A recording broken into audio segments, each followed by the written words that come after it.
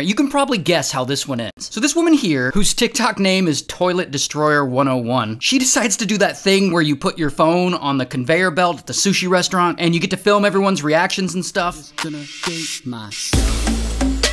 Alright, I'm sure that's fun and all, but here's why restaurants hate it when you do that. Our phones are generally covered in bacteria from all the poop tweeting we do. And in this case, I'm gonna guess she does a lot of that. So when someone puts their phone on the belt, the restaurant has to remove all the sushi and sanitize the whole thing, or it's a health code violation. So it makes sense that, according to her, the manager ultimately kicked her out. But of course not before old Toilet Destroyer posted a second video where she's doing the exact same thing again.